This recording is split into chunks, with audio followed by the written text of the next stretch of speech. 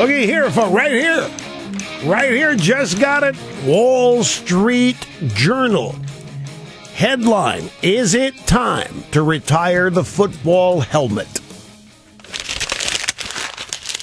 Is it time to retire the football helmet? Yes, my friends, the march is on. Zero interest in Barack Obama's admissions papers at any of his universities. Zero interest in Barack Obama's transcripts.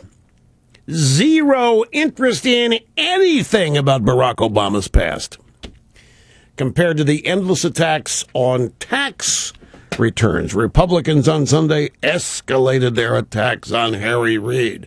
Really? Really? That's the story?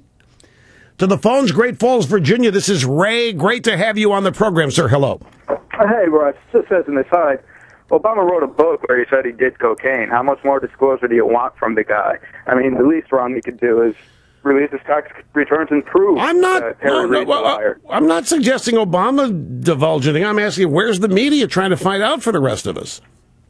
Well, let me get to the point I called on, which is NASA, because you opened up your show with it, and you were talking about this wonderful miracle just about that they pulled off, how technically intricate it was, and how they nailed it. And I'm thinking to myself, well, NASA's populated with hundreds of, maybe even thousands of PhDs who went to federal schools on federal student loans and federal student aid. It's a government agency itself, and it got it right. It seems like a premise of this show is the government doesn't get anything right.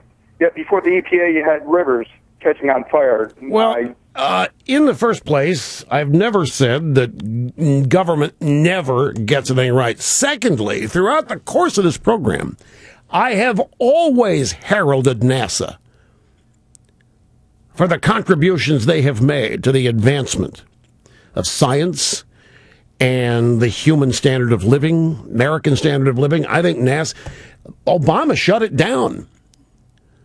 Some people told me, Ray, that they didn't know there were any Muslims on Mars, because that's what Obama's turned NASA into after this.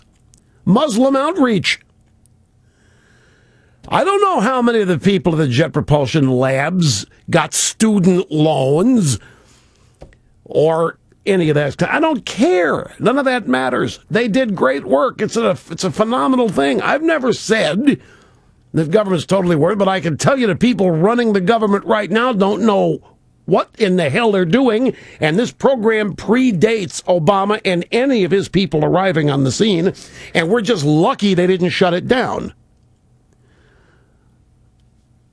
We're just lucky that they didn't decide this trip was worthless, because they've pretty much said that everything else about NASA is. They walked away from NASA, give the money Solyndra, give the money to a bunch of worthless so-called green energy. This is an illustration of what government can do. And I'll guarantee you, Ray, I got to get some people calling me right now and telling me that I'm a little bit confused, that they're not that great at NASA. That happens sometimes.